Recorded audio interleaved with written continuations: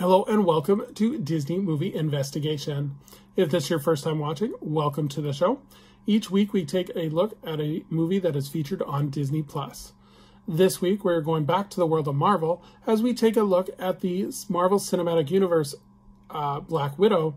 As also stay tuned for a bonus story as we take a look at Give Kids the World's Village in Kissimmee, Florida. And if you're enjoying these videos, please do hit that subscribe button. That way you'll never miss any of our videos. But for now, sit back and enjoy this episode of Disney Movie Investigation. Like I said, today we are covering Black Widow. But first I thought I would give a brief introduction to Black Widow in the world of Marvel Comics. So Black Widow, who is known as Natasha Romanoff, was created by Stan Lee, Don Rico, and Don Hack. And her first appearance was in Tales of Suspense number 52 that premiered on April of 1964. Black Widow appeared as a Russian spy and was an antagonist to Iron Man, but she would later defect to the United States and become an agent of S.H.I.E.L.D. and later on a member of the Avengers. Black Widow made her cinematic film debut in Iron Man 2. Black Widow the movie was released on June 29th, 2021, and it was directed by Kate Shotland, and it was written by Eric Pearson. The production company is Marvel Studios, and it had a budget of $200 million, and to date it has done a box office return of $219.7 million. In terms of the development, in February of 2004, Lionsgate had acquired the film rights to make a Black Widow movie. However, and they had announced that David Hayter was announced as both the writer and the director. In June 2006, however, Lionsgate dropped the project and the film rights reverted back to Marvel Studios. In January of 2009, while prepping Iron Man 2, Emily Blunt was the leading candidate for Black Widow, Natasha Romanoff. However, she had to decline the role because she was busy filming Gulliver's Travels. Scarlett Johanson was given the role in March of 2009, and she is signed to appear as Black Widow in many of the Marvel Cinematic films. Many other directors have expressed an interest in making a Black Widow movie, and these include Joss Whedon and Neil Marshall. And in October of 2017, Johansson met with Marvel Studios president Kevin Feige to discuss the possibility of a solo movie. Johansson expressed that the movie should feature a strong female presence and that women should be supporting other women. The movie takes place after the events of Captain America Civil War, and it was filmed in Norway, and because of COVID-19, the film's premiere was delayed 3 different times. To help support the movie, a half-hour documentary called Moneymaker, Beyond the Black Widow, appeared on ESPN's E60 series, and this is a documentary that interviews Scarlett Johansson's stunt double as appearing as the stunt double for Black Widow. Promotional tie-ins were also present with Geico, Ziploc, BMW, and Amazon. So let's take a look at the cast.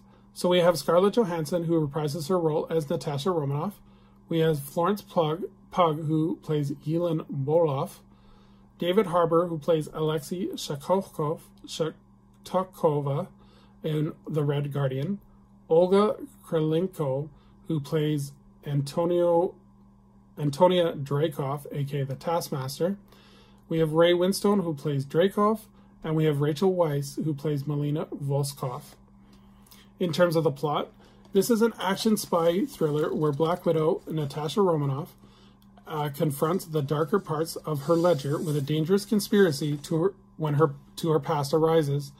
Pursued by a force that will stop at nothing to bring her down, Natasha must deal with her history as a spy and a broken relationships left in her wake long before she became an Avenger.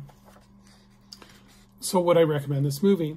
I think this movie is really good. I like how it's an origin story, but they also fill the gaps that was left with Captain America Civil War. I think Scarlett Johansson really carried the movie very well, and as well as an excellent performance from Florence Pugh. I thought the combination of action scenes along with moments of comedy worked really well. There's a particular funny scene where Florence Pugh is kind of making fun of Scarlett Johansson about how she kind of does the signature pose for Black Widow, and I thought it was a very cute and funny scene. This movie definitely leaves room for future stories with Black Widow and any of the characters. And I think this was a really strong start to Phase 4, with the next one being Shang-Chi. So now that we've talked about Black Widow, let's take a look at our bonus story. So Give Kids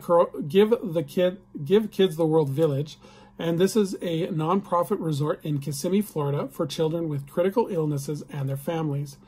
Families that visit the site must be referred by a wish-granting organization, such as the Make-A-Wish Foundation. So let's take a look a little bit about the history of Give Kids the World.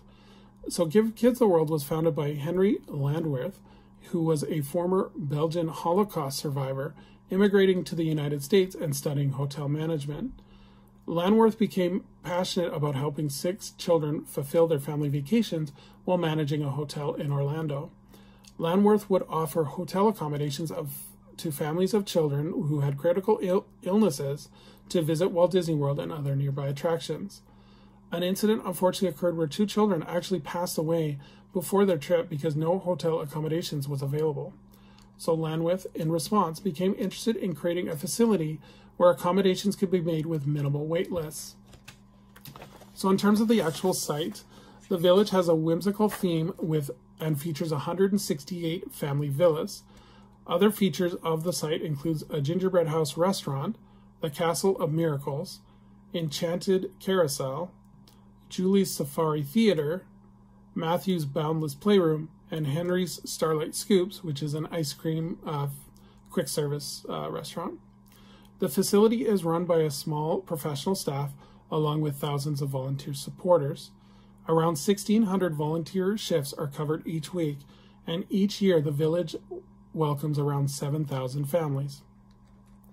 In terms of the program itself, the program welcomes any child between the ages of 3 to 18 who has been diagnosed with a critical illness. One of over 250 wishing organizations would coordinate the transportation to Florida, and then Give Kids the World would provide transportation from the airport to the resort, along with meals for the week-long vacation, as well as complimentary tickets to local theme parks, including Walt Disney World, Universal Studios, and SeaWorld. The village is actually located in a central area, so all of these theme parks are within traveling distance. The child with the critical illness is given a special badge with their name on it, and this gives them special access to both theme parks as well as quicker and shorter lines to the theme park attractions. Both Boston Market and Perkins Restaurant and Bakery donates all of the food that is needed to provide for the meals. And as well, Avis Rent-A-Car also provides complimentary rental car service to each family that visits the facility. During COVID-19, however, Give Kids the World was unable to grant any wishes. However, during the holiday season, the village was open for the first time to the public with a holiday event called A Night of Million Lights. 3 million holiday lights that were used from the previous attraction, Osborne's Spectacular of Lights from Walt Disney World, were donated, and the villas were decorated by donations from corporate sponsors such as Crayola and Legoland Florida. I think this is a wonderful project. I think it's that gives a chance to kind of have a magical vacation, especially when they may not be able to either afford it or there's medical concerns with the critical illnesses. So I think this is a great opportunity. I've never seen it personally. I was hoping to volunteer when I used to work at Walt Disney World, but unfortunately it just never came up. But again, I think it's a great facility, and it's a great project, and I really support it. So thank you so much for joining us this week on Disney Movie Investigation. Please leave a comment below if you have seen the movie Black Widow yet, and what do you think about it. Please leave your kind of first impressions.